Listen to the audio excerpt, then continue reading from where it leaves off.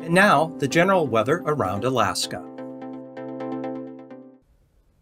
Welcome to Alaska Weather. I'm meteorologist Peter Chan, coming to you from the National Weather Service on this Saturday, April 6th, 2024. And if you'd like additional information on top of what I provide in this YouTube video, you can go to weather.gov. That is the National Weather Service's online presence. It'll bring you to a map of the continental U.S. with Hawaii and Alaska to the lower left and little tabs here for the territories. You point and click anywhere, though, on this map. It'll pull up a very specific forecast for a gridded location and give you any relevant watches, warnings, or advisories that are currently in effect. And taking a look at the map here across the continental U.S., we got a couple things coming up. First of all, the big eclipse is tomorrow, early mid-afternoon from Texas across the nation's midsection, then coming up across northern New England. So what we find, frost advisories, freeze warnings, parts of the Ohio, Tennessee Valley into the Carolinas. Back west, all of this magenta and kind of orangish yellow. Fire weather, critical fire weather conditions for windy, dry, warm conditions. And high wind advisories and high wind warnings are in effect here for the midsection there across the plains. Dangerous fire weather situation shaping up for Monday across this region. Also some winter weather advisories, winter storm warnings back here through portions of the central and northern Rockies. But up here in Alaska, we're watching a low that's currently in the lower Bering Sea. A secondary low is going to form in the front, push across the Gulf here as we go through Sunday into Monday. So that means more precipitation will be moving into the Panhandle, northeastern Gulf Coast as we go through the day tomorrow. There is a shot of late season Arctic air that'll be working its way southward from the Chukchi Sea. And that'll be pushing a cold front through the Bering Strait tomorrow, Sunday, and then all the way down across the Alaska Peninsula by Monday. And with these brisk north-northeast winds, that colder air going to quickly head south-southeastward, and there could be some areas of extreme freezing spray off of Kuskokwim and Bristol Bays there in the southeast Bering Sea.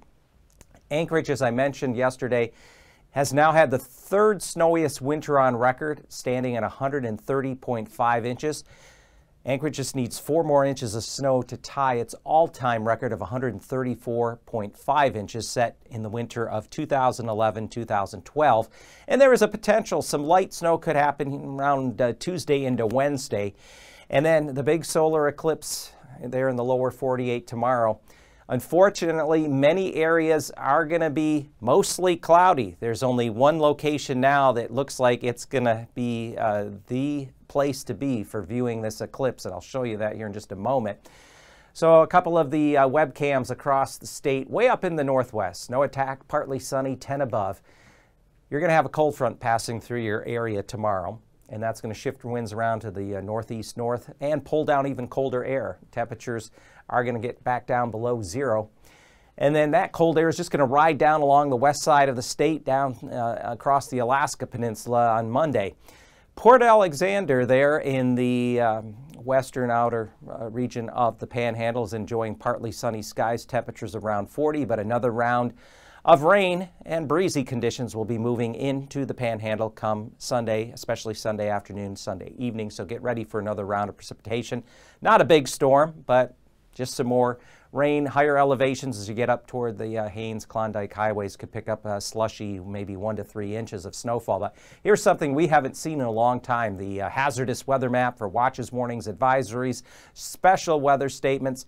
Nothing on there right now, no major storms. The last thing we had was the high wind warning that impacted the central Aleutians. ADAC did manage to get a wind gust to 66 miles an hour, but that's pretty tame by their standards when it comes to Bering Sea storms.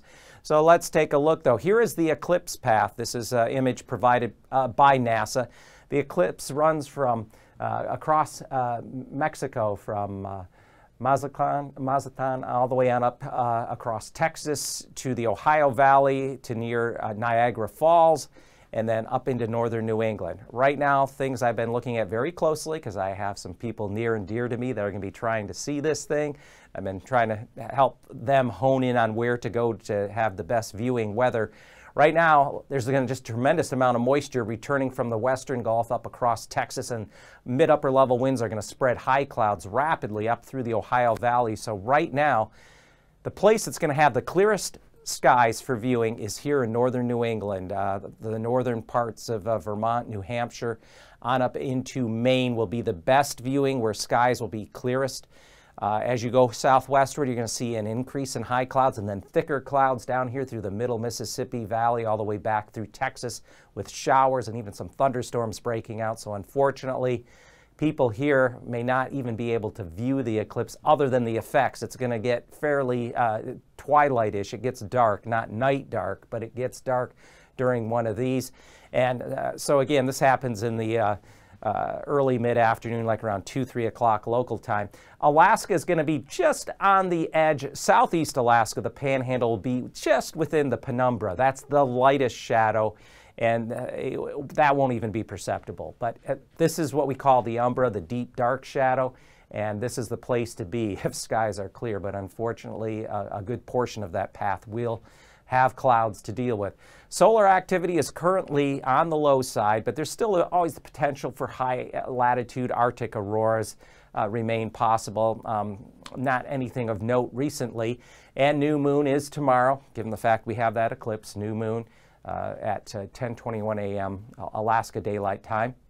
And another thing to note, the Alaska aurora viewing season, those of us here in the high latitudes of the north, will be ending soon, later this month, as simply we're getting too much daylight now. Nighttime is shrinking and daylight is expanding.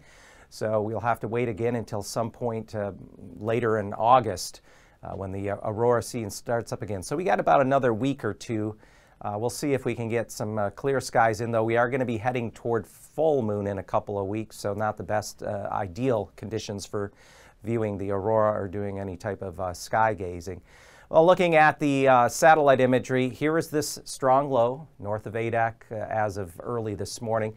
When I put the map into motion, notice this low is heading southeastward. It'll cut across the eastern Aleutians, the tip of the Alaska Peninsula later tonight, then reemerge down here in the northern Pacific. Frontal system ahead of it, we're spinning up a new low right about here south of Kodiak Island. That low is going to pull up into the central Gulf. And then as the cold front up here, you can see hints of it, as that cold front races south, that shot of colder Arctic air comes through the Bering Strait tomorrow, and then will wrap all the way down along the southwest coast and the Alaska Peninsula as we go through Monday. That cold air is going to come down and wrap in behind this low, and it's going to tend to pull that low back toward the western Gulf, maybe just off the Kenai coastline. That's what could spread more snow back up toward Anchorage Tuesday into Wednesday. Not a guarantee, but at least it's a chance for Anchorage to make a run at second or maybe even first place with season snowfall. The Panhandle, though, we'll see more precipitation moving into the area for Sunday into Sunday night, and there could be some light accumulations of snow, especially as you get higher up in elevation and in northern parts of the Panhandle there along sections of the Haines and Klondike highways. The interior is also going to see kind of showery, some snow showers out and about there as we go through the next couple of days. So today, here's the map. Here we have that developing low. We have that main low that's filling in now and going to cross the eastern portion of the Aleutians later tonight, early on Sunday. So here it is by 4 a.m. The low is crossing the eastern Aleutians. The new low is pushing out up into the lower central Gulf, and we have weak trough lingering along the Alaska range on up into northwest Canada. Here comes that cold front plunging southward. And tomorrow afternoon, that colder air will begin to race more quickly southward.